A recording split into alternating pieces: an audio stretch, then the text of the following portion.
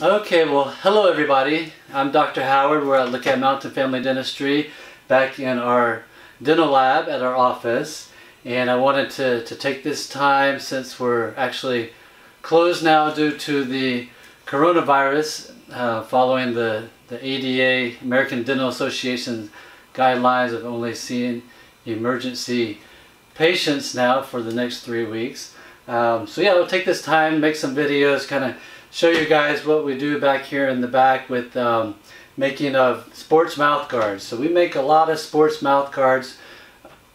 We do them for the local teams here in the area, football, rugby, basketball, lacrosse, a lot of different sports.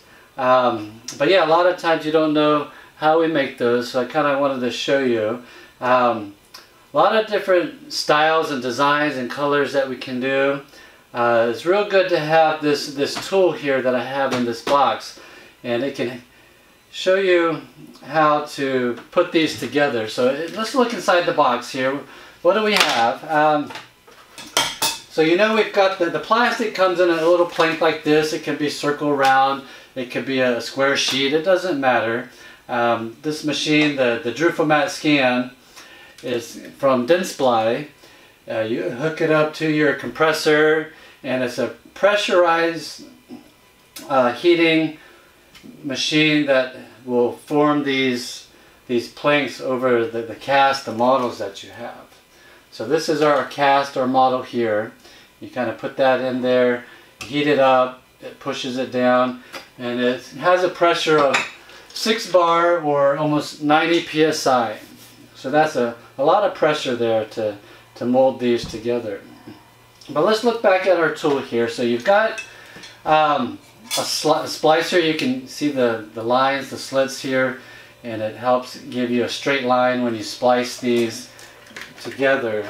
So we've got a blue one and a gold one that we're going to make. So we cut those two in 2 halves. And then so we use that to cut it. Then we've got, what else do we have in here?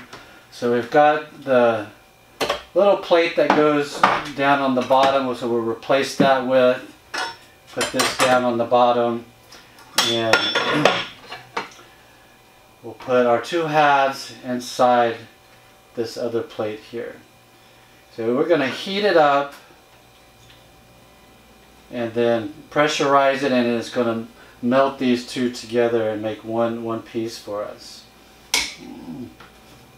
So to help hold the heat in, that has this little chimney like appliance that you put on top, and you want to heat it up for about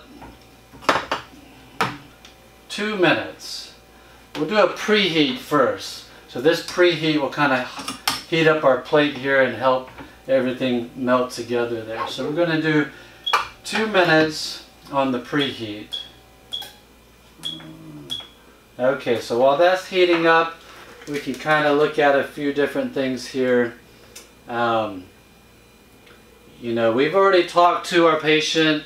We've got their impression, their mold, then we poured up the stone model. So it's all ready to be made and used.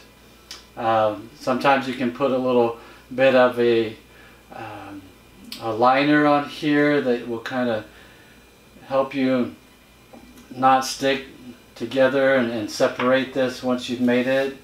But yeah, we've talked to the patient about their sport, their level of competition that they have, and we kind of decided, you know, how thick do we want to make this. You know, the guidelines are to be effective as a sports mouth guard, you want to have 3 millimeters of thickness, minimal. You know, other sports, 4 or 5 millimeters. Boxing, kickboxing, MMA, usually you'll make them a little bit thicker. But for the high school athletics, 3 or 4 millimeters is what we're trying to go to. So, you know, this here, the normal thickness of these planks, these plastics are 3 millimeters. So we'll do this 3 millimeters, and then we'll probably add another 2 or 3 millimeter plank on top of that one to get our final thickness of 3 to 4 millimeters. So once this finished heating up here, we're going to place these two halves inside, do it for another 2 minutes, and then we'll pressurize it, and it'll make this all one plank that we can use for our athletes' mouth guards. So we do, one of the teams is the blue and gold, so we have a lot of blue and gold, and they like to have the two colors. It's boring maybe just to have blue or just to have gold, so a lot of them like it. It looks really nice when you've got the two colors there.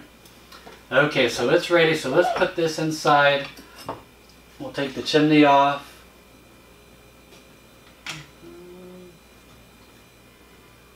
It helps to have a real nice, smooth cut,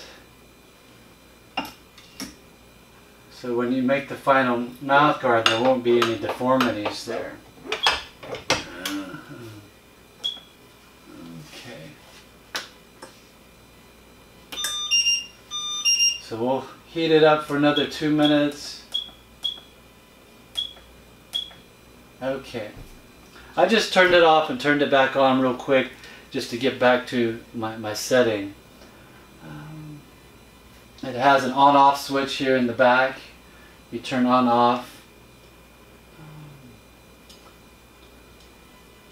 Our heat plate, we can move on and off there. So we'll heat that up for another 2 minutes, and we'll use this tool. It's called the Funky tool. Comes in a little box, the Funky tool,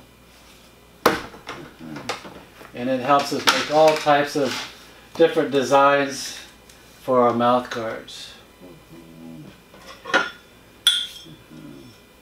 So this is our plate that we're going to put on top of that, and the pressure canister is going to push down on that and push those two pieces and melt them together. I'll show you at the end here how it turns out. But so yeah, you start out with these full colored planks. You can cut them into strips or halves or whatever type of design you're going to do. A lot of times we'll even mix together some recycled plastic that I used.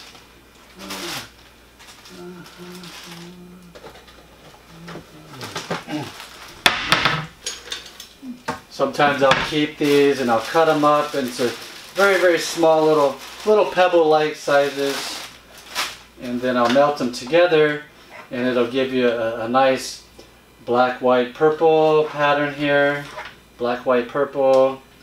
And the problem you have though with these planks is they've already been heated and reheated a couple times, so they lose some of their elasticity when you're trying to mold it again. Okay, I think it's ready, so we're going to take the chimney off.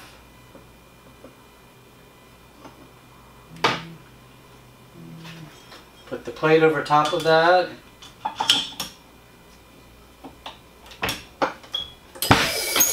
Activate the canister, and it presses it down. And now we just have to wait for it to cool off. It's good to maybe give that about 10 minutes to cool off. And then it'll be ready for us to form it over our cast here. But right when you're doing these several times, they lose their elasticity, and sometimes you've got to hand mold those after they warm up with more pressure to get it to really mold over the cast. That's one of the problems that I found with recycled plastics. You can only heat it up and reuse it so many times. So it's not good to reuse these plastics and recycle them probably more than once or twice. So this one we have already heated up one time, so it's already lost a little bit of elasticity, but not so much that it won't form over the cast here. So we'll give that a good 10 minutes here. We'll be right back, and we'll see how it turned out. And looked really nice. You know, some of the silver, blue, pink, green. But yeah, let's look at some of the other plates that we've made. So this one turned out really nice. That's a nice color there with some pink, blue, and white. You know, we've got a gray, blue, and white. Turns out real good. Or even just two colors. I don't know. This is two Christmas-y, you know, Christmas colors.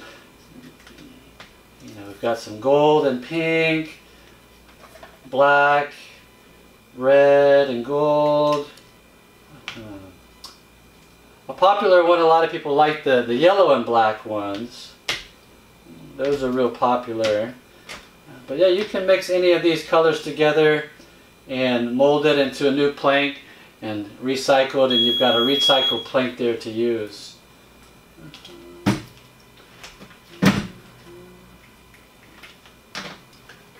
And I'll save these until somebody says they want a special kind, and we'll make that for them. Okay, I think it should be cooled up enough that we could remove it. Even if it's not completely warmed up, we're just going to reheat it up again anyways to mold it over the cast. So it should be okay. So I'm going to push the button, release the pressure.